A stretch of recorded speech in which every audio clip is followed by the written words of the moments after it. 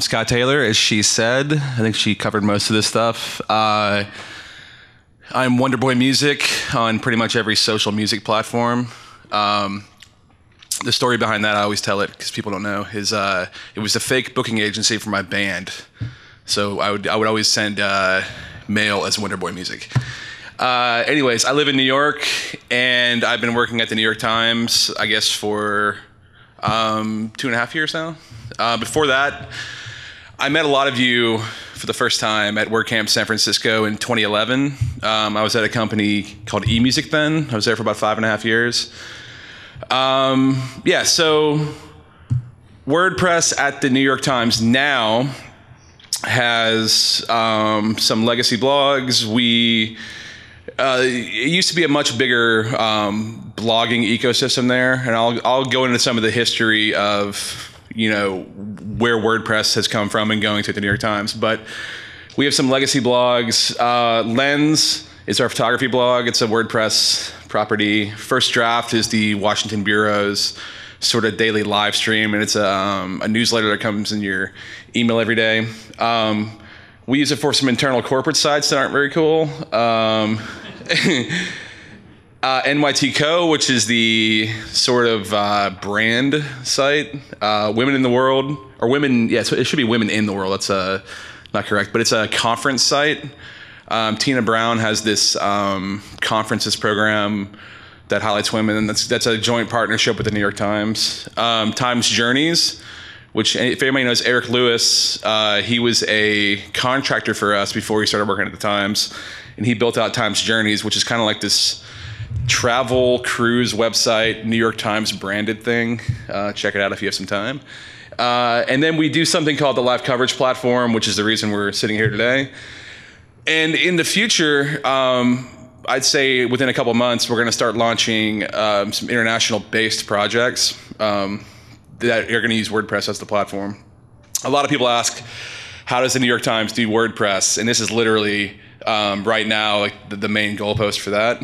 But the Live Coverage Platform is what I want to kind of talk about. As was mentioned, I've been leading WordPress 4.4. I know a lot of you keep track of that, so I'm not even going to spend a lot of time talking about this, but these are some of the banner features that are happening in WordPress 4.4. REST API is half in. It's the infrastructure where you can create your own endpoints.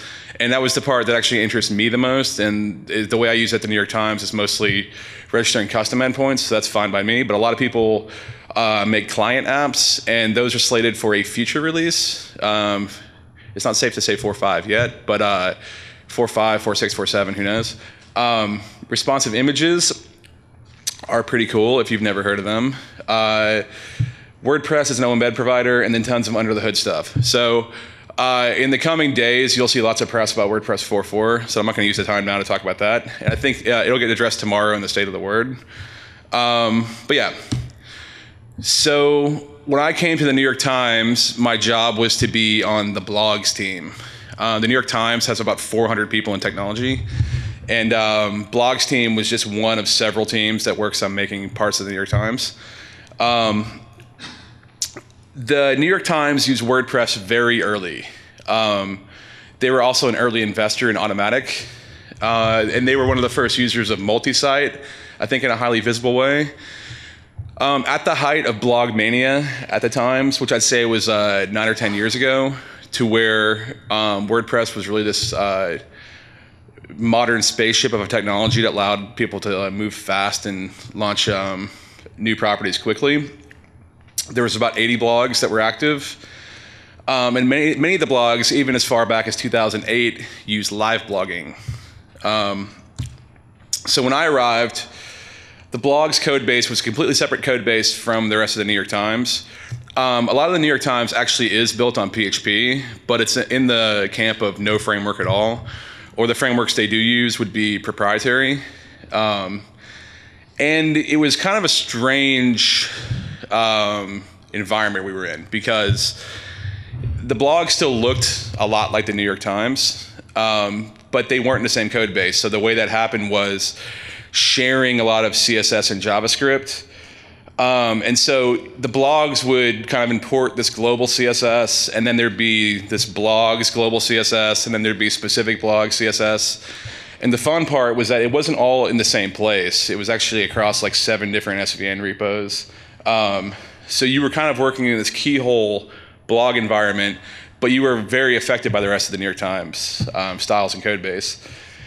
It was also a universe that assumed in perpetuity that jQuery and Prototype would live on in harmony forever. And when I first saw the code base, I think this is how I decided to phrase it: challenging amounts of what could generously be called technical debt. It was a strange history of the World Wide Web. So a simple way to say this, this is a simple example of the kind of stuff you would see in the markup of these pages, but there's Prototype up there, and we have our friend jQuery, and then somewhere within the markup, we're gonna have something that does jQuery and something that does Prototype. What could possibly go wrong here? I mean, not much, right? Well, a lot of things. So there were some less than good practices that were happening. There was inline HTML in 2008 that was being saved in the post content, and that becomes a bad thing when Prototype goes out of style and you have Prototype inline code in your posts. There were widgets in inline code that would add their own version of jQuery or Prototype, which was helpful. And then you would actually sometimes receive code from another team. WordPress is very extensible with stuff like widget areas, and so the interactive news team might give us a newsletter widget that we would put into our sidebar that would have its own version of jQuery. So at times you would have stuff like this. You'd have whatever the top one was, and who knows what version was actually out at this point, but we were locked into 1.6.2 for religious reasons, I guess. And we have 1.7.1. There's this video code that, believe it or not, has jQuery and Prototype in it as well, which is pretty cool. And then at the bottom, we have this namespace jQuery. I actually don't know where the namespace happened, but I know you had to use that. And that was the one that meant it was the right one. So the problem here, from a conceptual standpoint, almost not even worrying about the details, is that we have 2 projects and we have no shared modules. So the New York Times is a website that's going to have a header and a footer, and the blogs is going to have a header and a footer. Ideally, there'd be some scenario where it was the same header and footer, but typically it was not. That stuff can get out of sync immediately. So if you have a separate project that's going to change their code, unless you're constantly, looking at their GitHub repo, SVN repo, you're not going to have much fun. And like I said, the CSS and JavaScript was split across, I think, like 7 different repos. So to even run the whole website locally, I had to create like this symlink factory that was like 17 symlinks of trunk on. It was pretty weird. Another challenge of the New York Times was that we don't use WordPress comments. And the New York Times is a very heavily commented site. There's an entire team called CR&R that handles that. We also don't use WordPress Media, which is ironic because I spent a lot of time on WordPress Media, and we use none of that. And there's a whole different CMS at the Times called Scoop, and the media lives there. We don't use WordPress native post locking, and when I was at the Times, when I started there in 2013, we were building 3.6. 3.6 wasn't even out yet, so post locking came out while I was there. And we've actually yet to reconcile the 2 different systems, which is unfortunate. But that's kind of indicative of the Times being a very early adopter of WordPress. The Times was using WordPress before there were widgets. They were using WordPress before there were shortcodes. So the Times started using shortcodes, but shortcodes did not exist in WordPress. So there's a lot of very creative regular expressions throughout the code base that I've tried to retire over time. But it's very hard when you have this amount of technical debt. We have stuff we're constantly working on.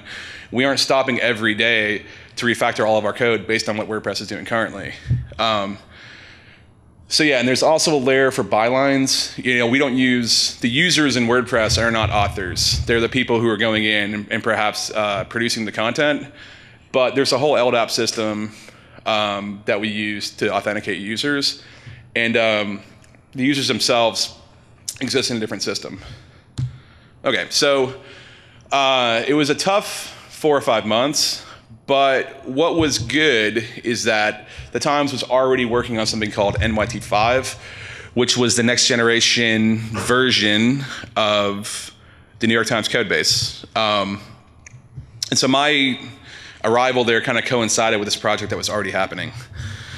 So to explain visually the difference between what they used to call NYT4 and NYT5, this was NYT4. And for the universe, this is what the New York Times looked like. And then one day we had NYT5. And when you go to the New York Times now, what you're seeing is what we call NYT5, which was the redesign. And if you see the new homepage, it's the redesigned homepage. NYT5 has its own new set of challenges, which your development on the platform, it demands this vagrant environment. And your GitHub repo for the app actually can't run as a website until you do a bunch of transpiling with Grunt. And so what happened to me is I got tasked to do what they call the NYT5 theme. And I think some people thought, oh, it's going to be the same thing. We're going to have our version of the markup, and then we'll pull in these global styles and global JS and be on our way. Well, that wasn't really going to happen because the JS and CSS are Sass and require, and they're dynamically built based on the app and based on your vagrant or build environment. And there is no like one file you can just point at and have like the global styles for the New York Times. And also, they started using Composer and PHP 5.5 object-oriented magic everywhere, which is fine, but we have a problem with WordPress that WordPress cannot for a variety of reasons. So, Require.js was an upgrade for us, regardless of any challenges it presented, because it fixed the jQuery problem. Require.js allows you to specify the dependency, and then through dependency injection, give you that whatever was exported in a callback. So while I don't recommend you do this, Require.js makes it safer to do this. So that wasn't necessarily a bad thing to go to Require.js. But the deal breakers were, we can't just point our domain at WordPress and let WordPress figure everything out. We actually had to point at our NYT5 blogs app, pipe that to WordPress. WordPress has to figure out what the content's supposed to be, and then let this NYT5 framework trickle down and do its thing.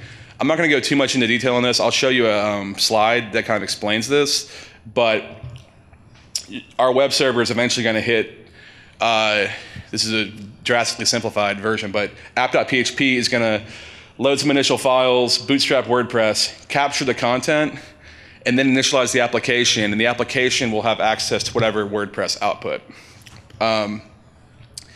This is not an ideal setup, but it allowed us to continue using WordPress in an environment where brand new modern web apps were being created, and WordPress wasn't immediately suited to work that way, but I was able to find a way for the two systems to work. And the advantages here, we have those shared modules. Our theme itself doesn't have to produce the entire HTML document. It's one of those things where if we're already provided a best-in-class wrapper for our content and we can, in some form, inherit that and not branch their logic, let's do it. And then the irony is because everything else is namespaced, we actually don't have any collisions in global scope because modern PHP apps don't use global scope. WordPress uses almost exclusively global scope. So the strange thing is that in your NYT5 app somewhere, you can use any WordPress stuff you want. Yeah, so this is how we made WordPress work in this new environment. Globals, I just want to take a pause for a second and just highlight the fact that globals are not the future of PHP. I don't know if they ever were, but globals are a thing that is pervasive across WordPress. If you aren't familiar with them, globals can be created in a variety of ways, but number one is if you have top-level code, meaning you have a PHP file and you do $something, you have just hoisted that variable into global scope. If you directly alter the globals super global, you've created a variable in global scope. If you have imported a global like I have in this function, I'd have to check, but I'm pretty sure that creates a global equal to null. But all of these things are a bad way to actually handle state, but it is a kind of a benchmark of WordPress. So this could be solved kind of across the board, but we have the necessity to support PHP 5.2.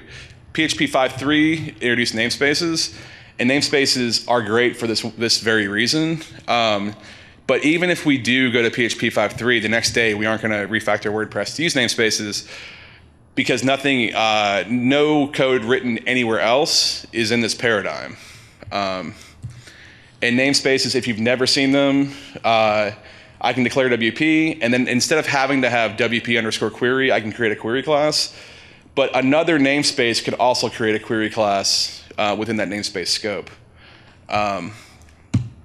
Anyways, the NYT5 was a necessary thing to not have WordPress eradicated at the New York Times, because it actually would have been way easier to just ditch our old installation of WordPress completely and go with something proprietary that didn't involve blogging at all. But I didn't want that to happen. We made the NYT5 thing happen, but blogs overall were in a general transition, and kind of rightfully so. A good example of this is blogs were duplicating section fronts. Mark Bittman was a food writer. He's actually, I don't know if he already left the Times, but is leaving the Times.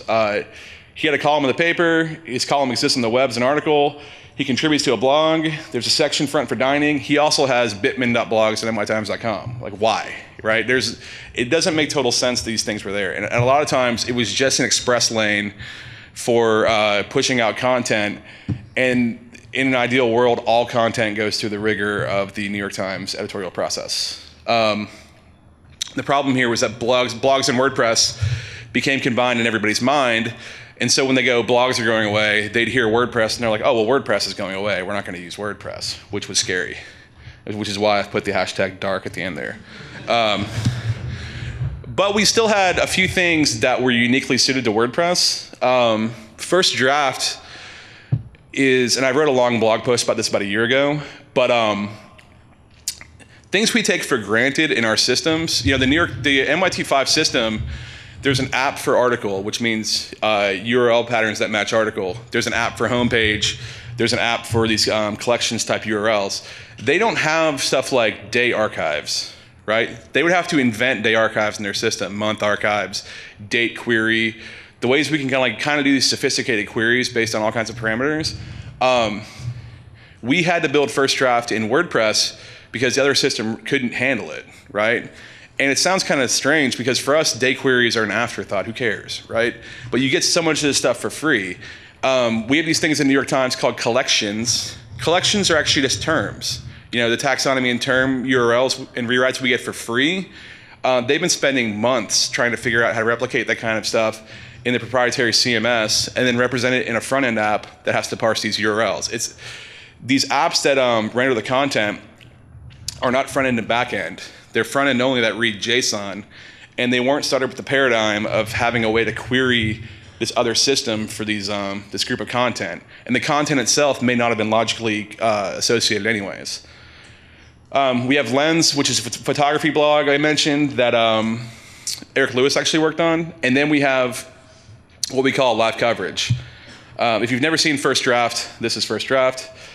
We expect people to come here and get their Washington news fix, perhaps leave the page open all day. And there's a backbone component that will load in new updates. This uses the REST API, but it's kind of a very primitive thing. It pings the posts endpoint, and if there's new items, it plops it in. This is the front page of Lens. And in 2014, the midterm elections came up, and they asked me to make changes to our existing live blogging tools. And our live blogging tools were written in 2008, kind of written before, that was kind of at the dawn of jQuery, if you think. They stopped even thinking about like Backbone or Require or something like that. Like we had code that was written, 2 or 3 years before custom post types. And so at the time, it actually may have been a sophisticated solution where you had custom tables and you had code that may have duplicated what post APIs may have done. But it was one of those things. Are we supposed to launch a couple hundred live blogs and then 2 years later completely rewrite them, pause, rewrite them in custom post types, support all the old live blogs, and maybe port that content over? It's a huge undertaking. So yeah, I kind of mentioned this stuff. And then we tried a different thing where instead of doing that, perhaps we'd spin we're using multi-site, perhaps spin a new blog up when we would do a new live blog. But that kind of sucks because the event may only be 4 hours long. And a blog, every time you spin a blog up, you're actually creating 10 new database tables. So if for every 10 events you have, you're gonna have 100 new database tables. It's kind of hairy. So the question was, what if we could use stuff like custom post types and to create a new live blog, rather than creating this huge thing or creating custom tables, maybe we'll create something called an event, which is an object type because we have custom post types now. And that event itself can have updates, another custom post type. And even if you don't want to use WordPress for the front end, let's say somebody wants to make a Node.js app or a Rails app, because we were aware of this REST API that was being created. Back then it was being called the JSON API, because this was V1. This was a great use of WordPress to be a backend that was kind of bridging a gap for systems that didn't have this capability. So we could provide REST, we could provide self-service URLs, but we didn't actually care if we were the front end or not. So I, over the course of kind of a weekend, built this screen, which is a different admin. This is a one-page Backbone app. And the reason I picked Backbone is because Backbone speaks REST out of the box. On top of that, even when it was called WP-JSON API, there was already a Backbone client that knew how to model the objects that the JSON API provided. And it was actually really easy to set up the boilerplate code to have some fields, save them to an endpoint, get the post back in an editable form, etc. And then on the right over here, we're reading the stream of posts, and I have that using Heartbeat as well to update when I ping it maybe every 5 or 7 seconds, and it pulls in the new posts in whatever state they're in. Maybe they're in draft, or maybe they're in publish, and there's post locking. But it became very easy once I was using tools that spoke REST to each other to put this stuff together. So let's go over here. So yeah, what we did is we created a thing called Live Events. If you ever go to the NewYorkTimes.com/live something, it's WordPress. It was a brand new admin interface. We use custom REST endpoints to handle processes. And WordPress serves the front end. I have a slide coming up that breaks it down a little bit, but we actually have a WebSocket on the front end too that once we're doing an event, listens for, it has a WebSocket listener, and we'll actually use React to put in posts. React is a big buzzword these days. And it's great for things like live blogging. I'm not so sure it's great for traditional blogging, because if you create a post about apple pie, that post isn't really going to update perhaps ever. But a live blog is by nature going to update all the time, which is why React's a good thing to use. This kind of took off like gangbusters and is now the de facto platform for breaking news of the New York Times. Also for covering stuff like events that lend themselves to live blogging, like the Grammys here. Great post at the top. And then we also made it responsive. The website itself, the New York Times, is not responsive down to small screen sizes.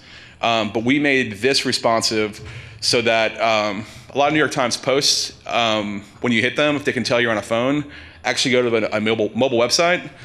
If you're on your mobile phone and you're watching live coverage, you're watching it responsive on WordPress the whole time. Okay. So we also have something else we need to do when we have live events is we have to put modules on things like article pages. And the article pages, this is in our other CMS. We kind of point it at one of our JSON feeds. And this will also live update. anyways, because we started doing this WordPress stuff that was less blogs related and more agnostic to technology, we joined the interactive news team beginning of this year. We have more freedom down there, and it turns out we want to use Docker instead of Vagrant.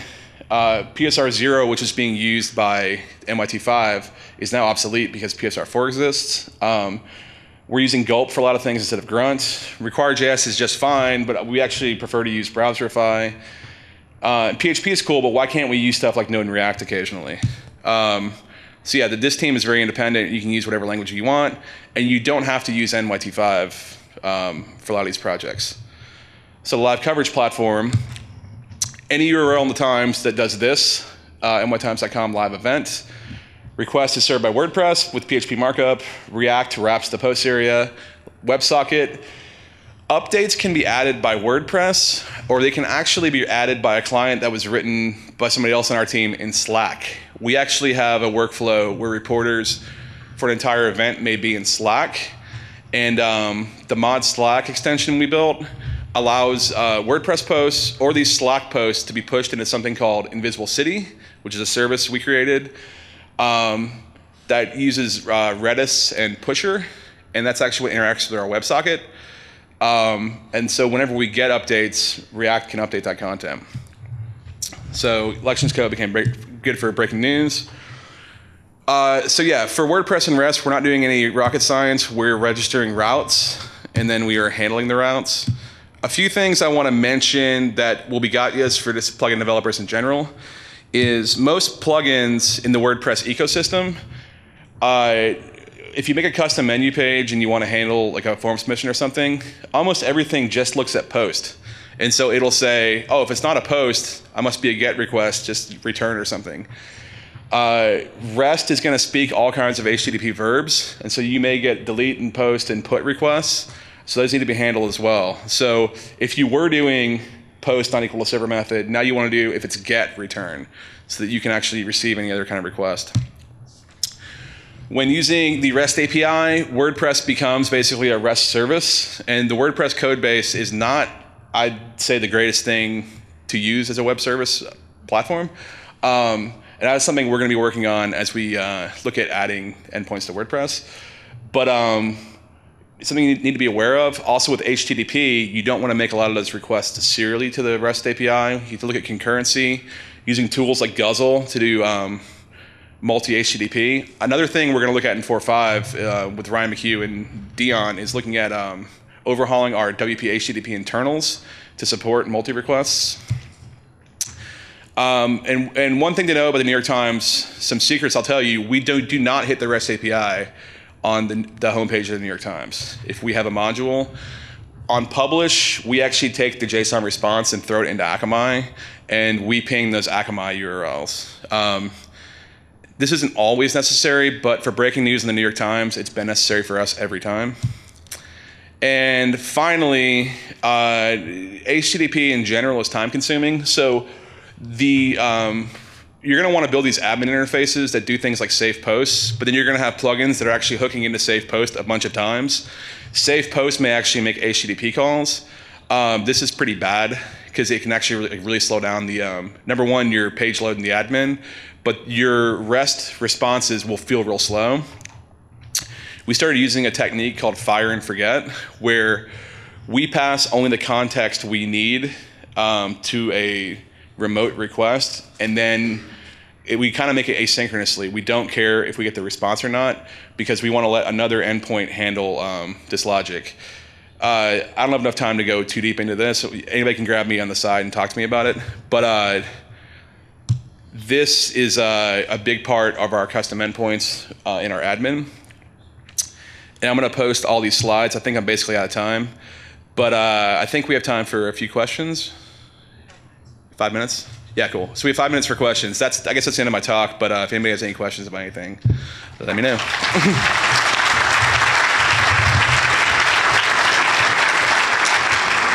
That's also the first time I've ever made it through all my slides. I'm usually like clicking like.